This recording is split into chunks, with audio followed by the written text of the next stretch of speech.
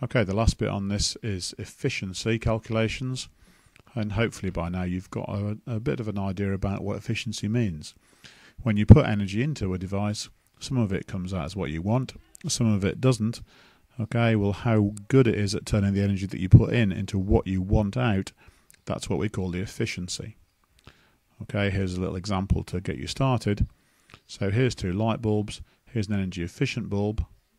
So the energy efficient bulb says on it 11 watts, and here's a standard filament lamp, and that one says 100 watts.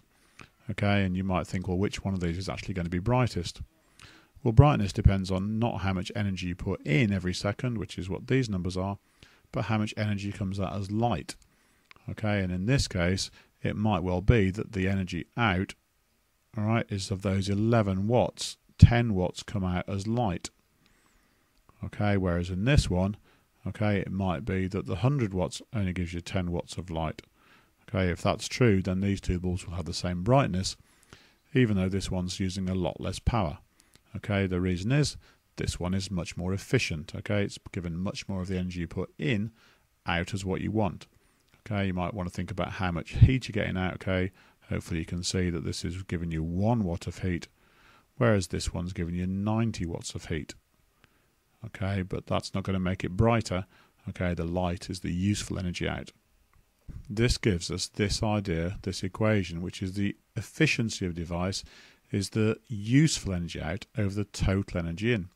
So in that example that I just did, for the efficient bulb, we got 10 watts out of the 11 we put in. Sometimes we multiply that by 100 to make it into a percentage. Okay, would give us an efficiency of about 91%.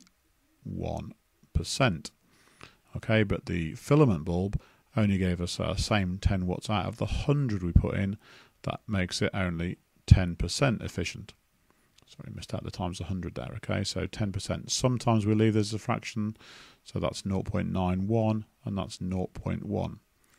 Okay, you'll see both of those used, so you need to understand that this plus 100, times 100 is a little bit kind of optional.